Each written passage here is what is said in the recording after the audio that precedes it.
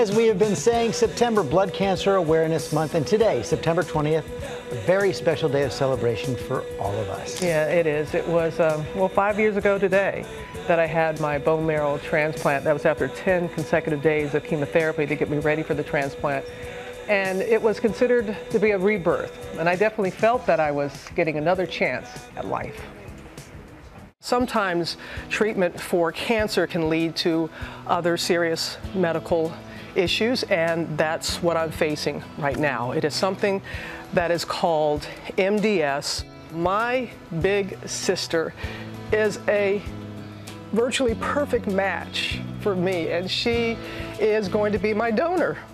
She's going to be my donor. 5 years ago today, surrounded by my family and close friends, I was given the gift of life. With a bone marrow transplant. I feel all the love in here, all the love. We're keeping it boring. You said keep it boring. My transplant doctor, Sergio Giralt, said a prayer for me as he inserted millions of my sister Sally Ann's stem cells into a port in my chest. I think now is a good time to say, go Sally, go! The weeks after my transplant were brutal, spent mostly in isolation. When I was able to leave my room, I had to wear a mask and gloves, and everyone around me had to do the same, all in an effort to keep me strong as I recovered and built up my immune system.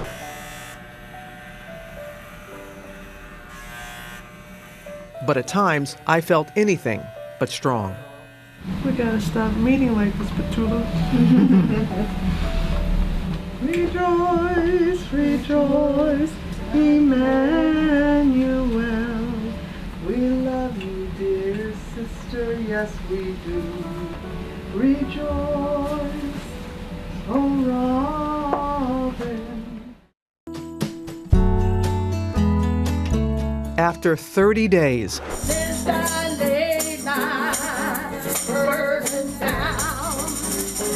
Going home now! I walked out of the hospital and felt blessed to take my first breath of fresh air. After 5 years, by the grace of God, Amber, and my family, I am thriving, healthy, strong, and eternally grateful for life. You're moving and grooving. Just have fun. Robin! To celebrate my anniversary, I caught up with Dr. Giralt, who was very excited to share with me some of the advances that have been made in the bone marrow transplant community.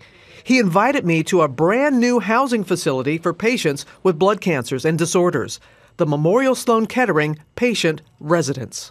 So we said, well, let's make a facility that allows them to heal better. I just can't imagine having gone through it 5 years ago as I did and would have welcomed something like this. So this is like a community area. Correct. And how many patients can be here? We have 20 units, or 20 patients with their family caregivers.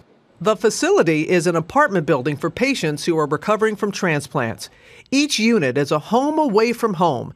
It's a part of Memorial Sloan Kettering's outpatient and early discharge program. Does insurance cover this? Excellent question. We work with the patients' families and their insurance companies.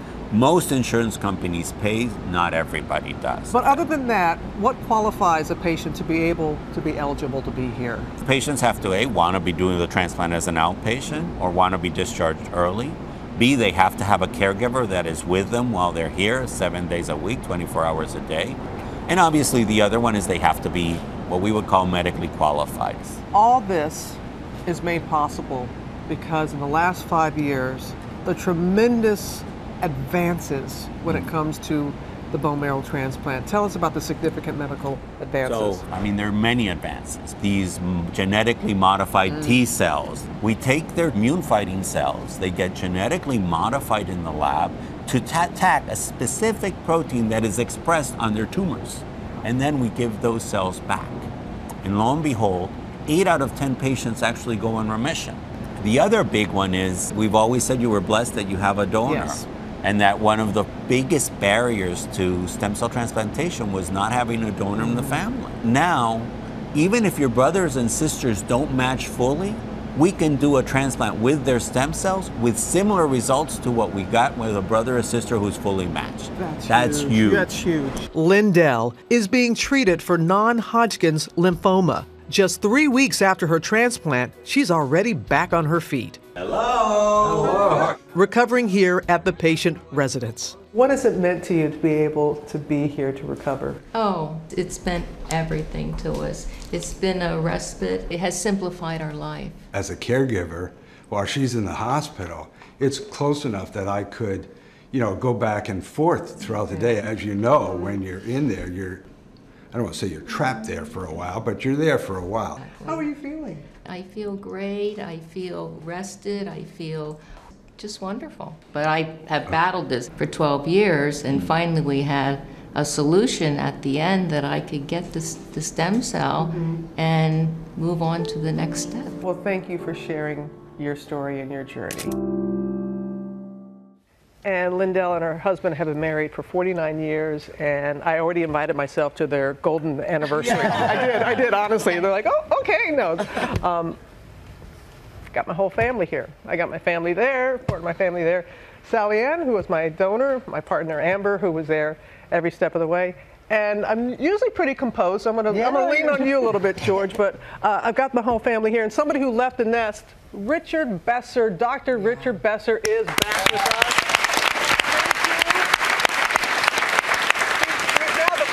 And CEO of the Robert Wood Johnson Foundation, doing some great work, and we're going to talk to you about that. But I had to say thank you. You and Diane Sawyer were my beacons. You were my North Star in helping me navigate so much. And it's a given. Your family are going to be there, your family and your friends, if you're blessed, and it's a given that the importance that they have. But your family at work is so incredibly vital. Talk about the work of caregivers. Yeah, it's so important. I mean, and when I reflect back on that time, what you gave to all of us through letting us see your journey, the highs and the lows, letting us see your strength, that gave courage to people all over the country, all over the world. The strength, the ability you had to let people in to help you, people at work who stepped up to help you, and the role of the caregiver. We often take the caregiver for granted. I know. But it's an incredibly important role. You can't get a transplant unless you have a caregiver who's willing to be there 24/7. And it takes a person who's got love but may not have medical experience and turns them into a medical professional whose job is to keep you safe. And we need to do a lot more to make sure that they're supported, that they have the social supports around them, so that in giving you what you needed, they get what they need. They get what they need. You're a medical professional now, Amber? Absolutely. I learned so much just every day, just being there and being every step of the way. You're being thrown information and you're trying to keep it all together. Sorry. So what advice do you have for people who are in a similar situation?